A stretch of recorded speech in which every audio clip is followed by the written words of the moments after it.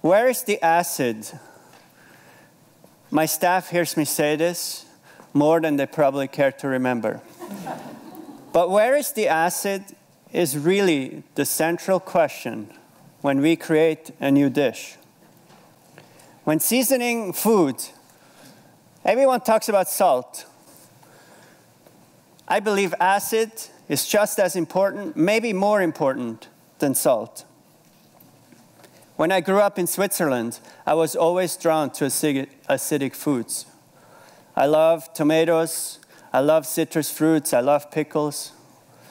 My mom's cooking, sauerkraut, roasted chicken with lemon and rosemary. She made a braised rabbit with olives, orange, and pickled onions. I never knew exactly why I was drawn to these dishes so much, why they were my favorite. But looking back, it makes sense because there was presence of acid, which gave it balance, and it highlighted the food. And it just makes food better. Acid just makes food better. At 11 Madison, we serve tasting menus, 14, 15, 16 courses. It's important that all these dishes have acid. We use acid from so many different sources, but it keeps the guest excited, it keeps the meal lighter, and it makes the guest want more. So what is an acid? An acid, by definition, is a molecule that releases a hydrogen ion.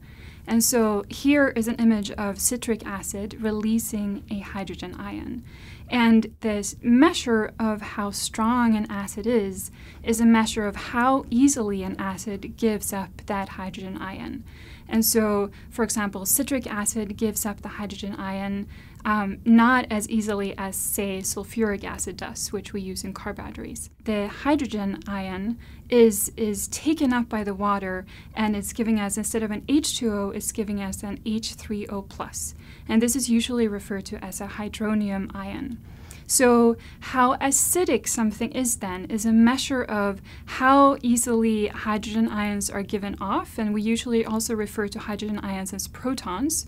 And the more hydrogen ions and indirectly how many hydronium ions there are around is what gives us a measure of how acidic something is. So it turns out that the number of hydrogen ions in water naturally is 10 to the power of -7 moles per liter. Or in a liter of water, in fact, there is 55 moles of molecules per liter. And so 10 to the -7 then is actually a very, very tiny amount, but nevertheless, this is how many hydrogen ions there are in water. Water is thought of being neutral, and acids are molecules that easily give up hydrogen ions, and so they're acidic. And so then at the other end of the spectrum, we have molecules that are very, very reluctant to give up hydrogen ions, even more so than water.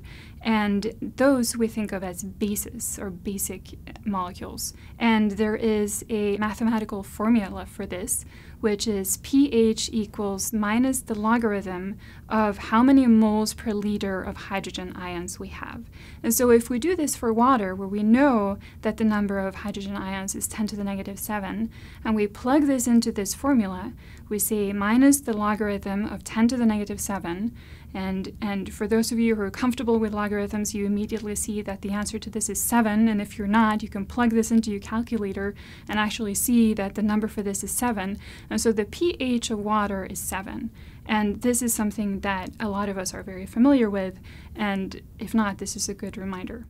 We're using a pH meter at the restaurant, and we're using it as a measure to give us more consistency, more accuracy. We're using it in a way we use a scale, or in a way we measure temperature. So we took our still water, and this is the water we serve with our meal, and we measured it at 7.5. 7 is neutral, so it's very close to neutral. We also looked at the manufactured foods. Coca-Cola is more acidic than red wine vinegar. Just imagine that. Isn't that crazy? You eat that with your meal. It's more acidic than red wine vinegar. That's unbelievable. And when you drink Coca-Cola, you never think of it as being acidic. And that is why, and that's because there's so much sugar to balance all that acid and makes it a beverage that everyone loves.